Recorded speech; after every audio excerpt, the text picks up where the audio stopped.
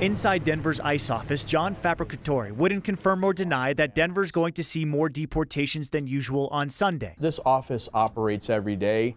We have targeted enforcement operations, and we will continue to do that. For him, it's an ongoing battle to track down those who aren't legally allowed to be here. It's very serious when someone gets to go through the court process and they get their chance to tell their story to the judge, and the judge still finds them removable.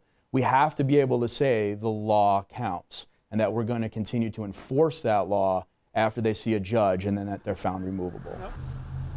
When we called the Colorado Immigrant Rights Coalition for an interview today, they told us they were simply too busy fielding calls from concerned families worried about reports that ICE officers could be out looking for them Sunday. Instead, a statement calling the president's recent tweet vowing to deport millions next week fear-mongering. The coalition is also sharing a hotline for people who see or are caught in a so-called raid. I want to make the point that we don't do raids, we do targeted enforcement. Semantics aside, none of the politicians or law enforcement agencies we spoke to today know anything about Sunday's potential either. Aurora Police responded to all of this talk by reminding the public that their officers don't have the authority to investigate or enforce federal immigration laws.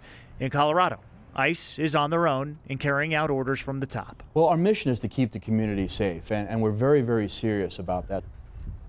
Today, we heard from the offices of Congresswoman DeGette, Congressman Crow and Bennett, and Denver Mayor Michael Hancock. All of them expressed concerns about this news. None of them had any additional knowledge of Colorado potentially being a part of Sunday's operation, Kyle. So, Ryan, you have cities like Aurora and Denver where the police say they will not help ICE or participate in this, but that does not appear to slow down immigration agents in those cities. No, not at all. It doesn't appear that they've notified any local law enforcement. In fact, they say it's harder than ever to work with local law enforcement because of new laws in Colorado that prevent them from holding anybody they suspect of being in the country illegally.